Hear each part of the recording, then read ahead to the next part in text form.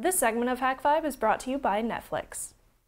All right, so we got our variable going and getting the data. Now we kind of have to get it logged somewhere. But first, let's get rid of any, we don't want to log anything anytime it's 0. So let's say if clip does not equal 0, and 0 being the string variable of it, then do this. So we're going to put whatever our logging stuff is, and end if there. The other thing is we kind of don't want to log the same thing over and over. So if they only have the same clipboard text in the same, they don't copy anything in 100 milliseconds, which we're going to just fill up logs that way. We're going to make it so that we have an old clip to compare to. So let's make an old clip variable and instantiate it with a nothing, and say if clip does not equal to old clip. So we're saying that it's not 0 and it's not the same as it was before. Then, and we're going to end it correctly. And we're going to say do this. And then we have to make old clip equal to new clip. Cool. So that's all of our code right now, but we've solved the problem of 1, it does it forever, and 2, we're not doing the message box anymore. So now we have to log it somewhere. All right, so let's go back to our help file. Let's go under our file management. Oh, look at that. File write log. Now, file write log is perfect for our uses because it does a timestamp. Keylogging, right? Timestamp for every time you write to the file. So let's say, hey, we're going to do file write log. Now we got to say where we want to write it to. Let's just do this awesome global variable called user profile dir, and you can find all that on the help on AutoIt. What user profile dir is a global variable saying user profile, or whoever's running it, their profile location. And we're going to say and, because that's how you concatenate two strings together in AutoIt. Then put clip.log. So that's the location of the log, and we got to say what the log message is going to be. And it's going to be clip, and that's it. All right, so we have our clipboard keylogger. I think we have all the things that we talked about done. We have it's going to go forever. It's not going to eat up CPU usage, which is kind of an added feature. It's not going to pop up a message box, and we're logging it somewhere. So let's go ahead and save it. Tools, go. Oh no, forgot something. Let's try logging it again. Go. Undefined function. Oh, so the reason why it's an undefined function is we go back over here. Help. It says we have to include the file.au3. All right, let's do that real quick. Include file.au3. So these are user-defined functions. Again, we're going back to, hey, they did all this for us. Let's get rid of our debugging message box. Oops. Hit go. Okay, it seems to be working. Let's open up our user directory with %user profile %. There's a clip.log. Looks like there's something in there already because I probably forgot to delete it. Copy. See if anything new goes in there.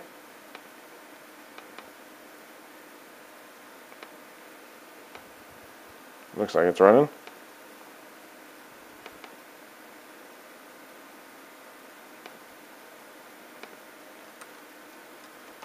So try copying it again, see if, oh, there it is. So we now have copied that. So let's see if our key, now it's running, Let's see if our clipboard keylogger actually gets the password for this guy logging in. So he copies the password, he goes, he signs back in, Hak5 user, demo user, and he pastes his password in. Oops, let's try copying it again because it didn't work. Copy, paste. Now, the thing that like LastPass, KeePass, and all these password managers do is they clear the clipboard quickly because they don't want anyone to pull down the, accidentally paste their password somewhere.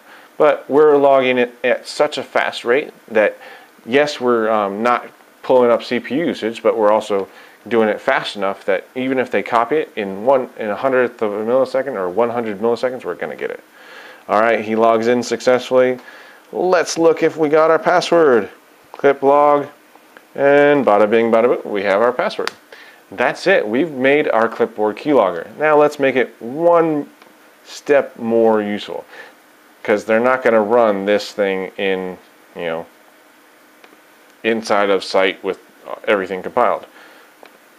All we do is tools, compile, say, hey, our target architecture, let's name him clippy.exe, and let's name him clippy64.exe because it can compile in both 32 and 64-bit. We're going to say it is a GUI version. Compile both copies. We're going to compress it as high as we can. Compile script. See how it goes. And in a few seconds, in my documents, we should have clippy64 and clippy.exe. And those are 352 kilobytes and 846 kilobytes, or 848 kilobytes. That's it. We've created a binary that logs keyboard or clipboard entries. That's it. It's that simple in all of 20 lines of code because of all the extra stuff. So let's remove all that and see how it looks. In 13 lines of code, we've now done a clipboard keylogger. That's it, guys. 12 lines of code. Thanks for watching and throwing it to whoever's next. See ya. With Netflix, the world's largest subscription streaming service, you can instantly watch thousands of TV episodes and movies to your Microsoft Xbox 360, the Sony PS3 console, the Nintendo Wii console, and your computer for one low monthly price. No late fees, no due dates, and for a limited time, Hak5 viewers can get a free 30-day trial membership at netflix.com/Hak5. Sign up now and be sure to use this URL so they know we sent you.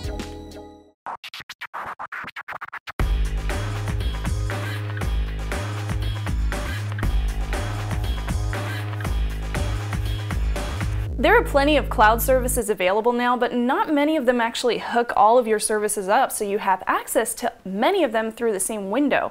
It sounds pretty cool. And Gladinet Cloud Desktop is an emerging software application that does something kind of like that. And it's available in 32 and 64-bit versions, and it only works on Windows machines. Yeah, I know, that's a bit of a downfall.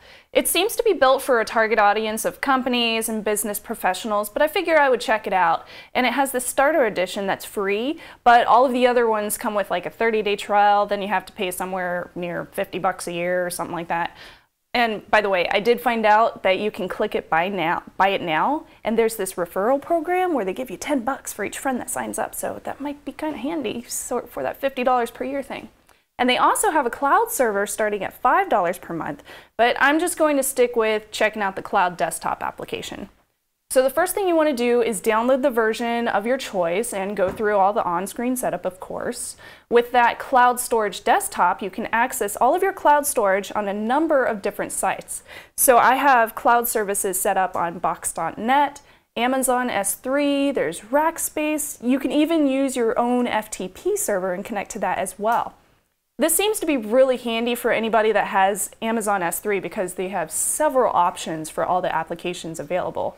Although I did notice that there were a lot of downfalls too. There's a lot of services that aren't available. Dropbox, SpiderOak, and Google Docs. I use two-factor authentication and it won't work with this program, so I'll still have to go to the browser and log on normally. Kind of stinks. So when you mount your online storage with another company, you do have to enter in your username and password, which are stored locally. They say on their site that the security is in-memory only, SSL secured, and it's AES 256-bit encrypted, which it should be. You can also have your cloud folder synced to all of your computers if you really want to, but I prefer not to.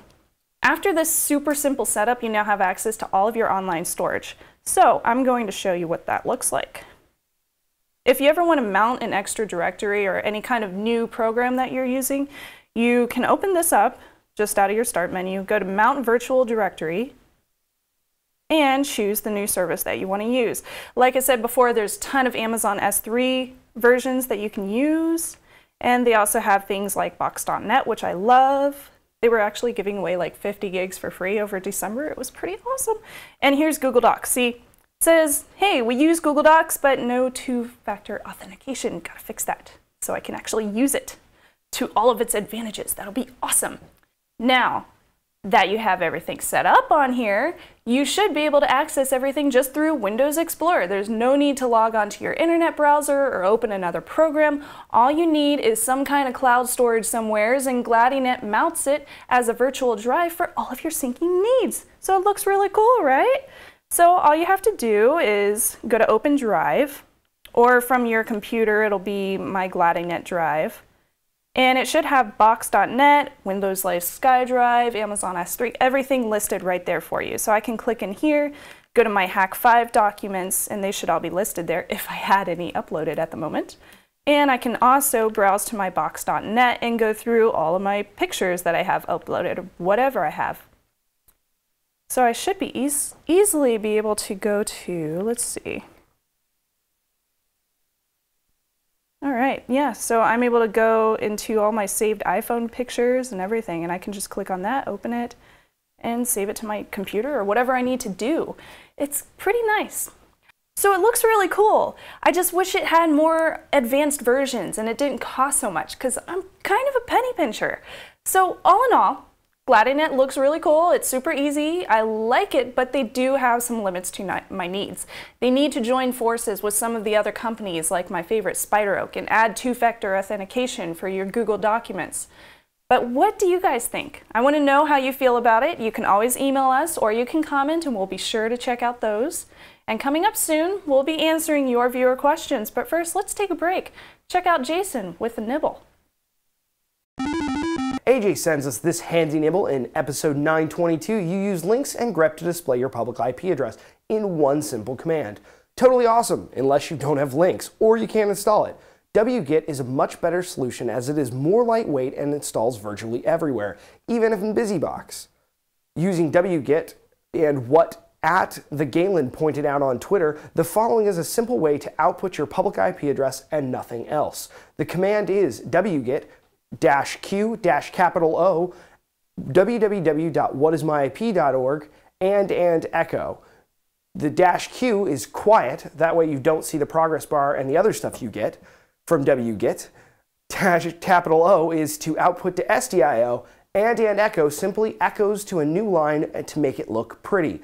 So there you have it, how to output your IP address, public IP address, with a really simple command you can do virtually anywhere. If you have a tip just like this, send it over to hak5.org/nibble.